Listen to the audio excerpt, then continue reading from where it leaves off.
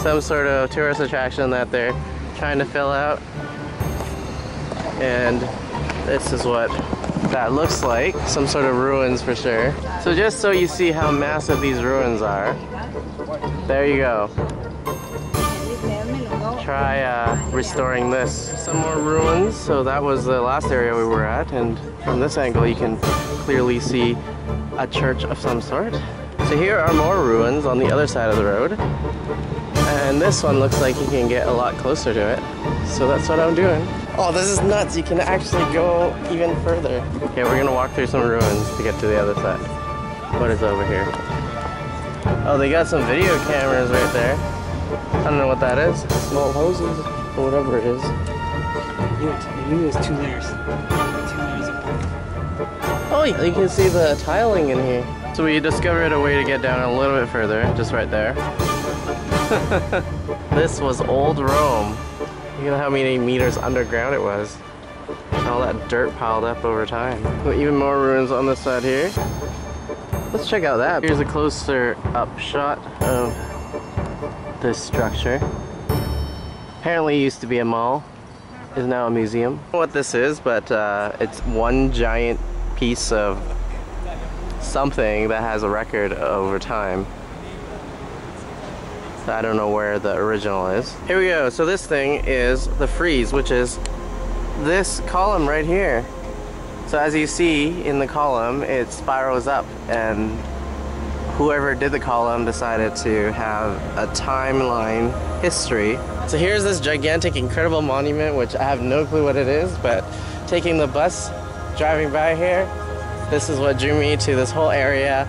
And someone mentioned where the Colosseum was, and because I saw the Colosseum, I just followed the road.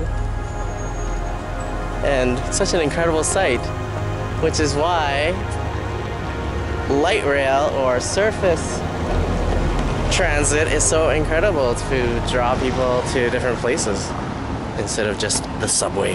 Okay, this is how crazy it is to cross the road in Rome.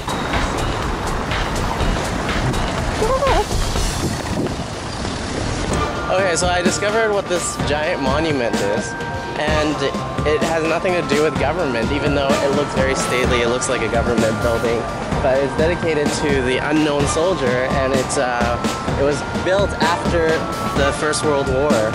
And there's 2 soldiers there. You can't really see it from here. There's 2 live soldiers standing there guarding the unknown soldier there. This blows my mind how much was spent to build this. You know, that's how much freedom, that's how much a life means to them. You know, the people that helped Italy out during the war. They're traveling on the tram. So they call the LRT the tram here. Because it is a tram.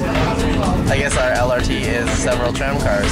So it's just past 11 right now, and the last train that we were supposed to get on was at 10:57, so we had to find another route through Google Maps. We are taking bus H. Now this is how full the bus is. Everyone was cheering. N5. Woohoo!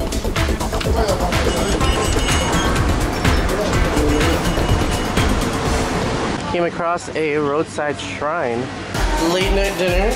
I got my pizza pie from McDonald's. It looks like this. Not much at all.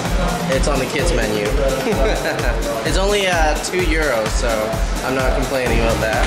Now we're going to the garbage can to use. Oh, look at that.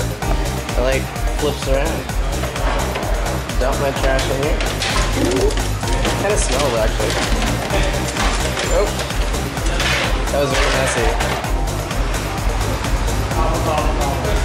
Does it just turn? Oh!